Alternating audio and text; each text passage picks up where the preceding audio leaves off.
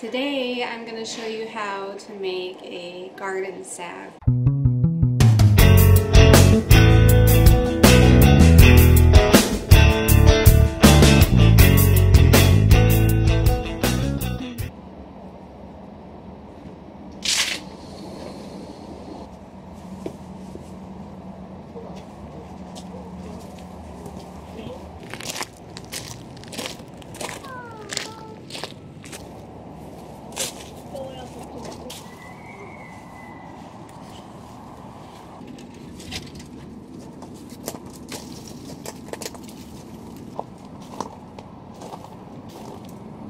Howdy from down on the farm. We're back.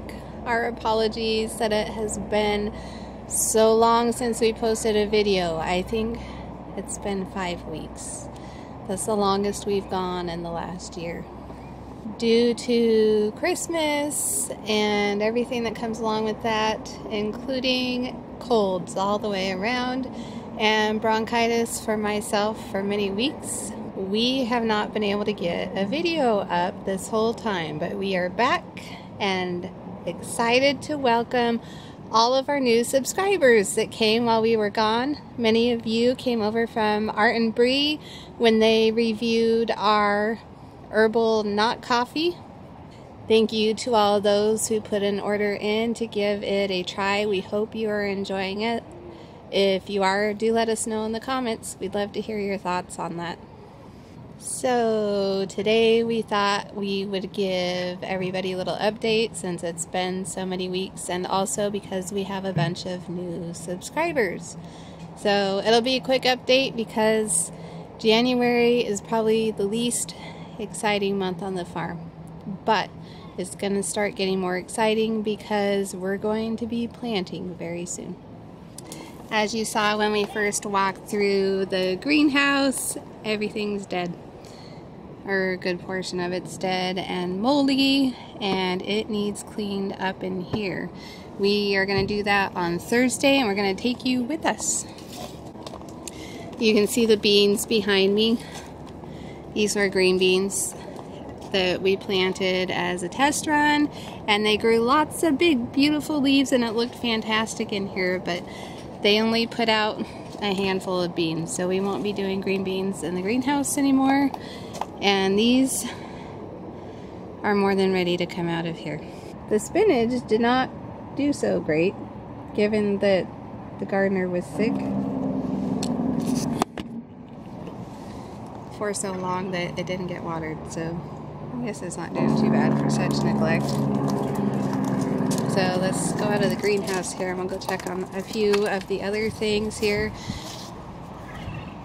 For those of you who don't know, we have just a small 2 acres, just under 2 acres actually, that we are trying to homestead on and be more sustainable with our food production. Out here we have our pasture. At the moment the chickens are out here. They free range, and then we put them up at night in the barn, and we haven't had any predator problems yet.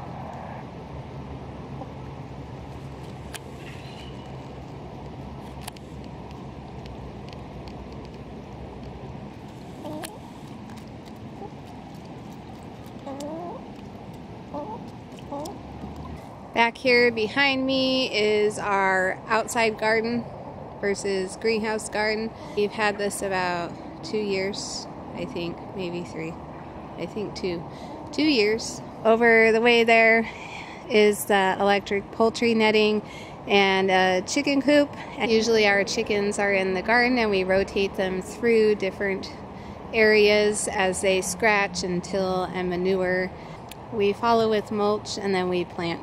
So that's kind of the little rundown of our farm. There's just really not much exciting going on yet, but it's getting close to the warmer season, so we should be planting in the greenhouse shortly. With that little update on our farm, we are going to head into the farm kitchen, and I've had a special request from a very special customer of ours, you know who you are, to show how we make our herbal salve.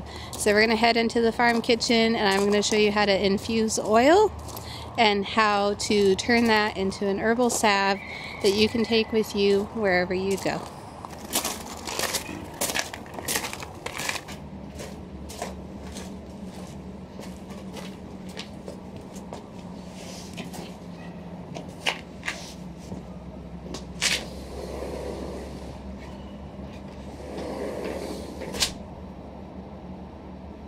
Today I'm going to show you how to make a garden salve.